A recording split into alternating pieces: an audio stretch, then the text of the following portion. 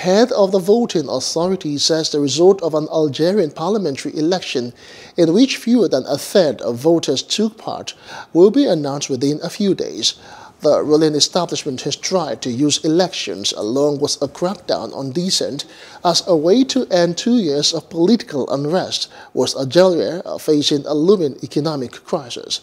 Supporters of the Hirak mass protest movement said it showed the system lacked legitimacy.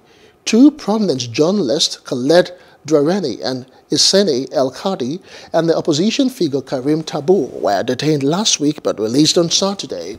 Politicians said the turnout of 30.2%, the lowest ever officially recorded for a parliamentary election in Algeria, was acceptable.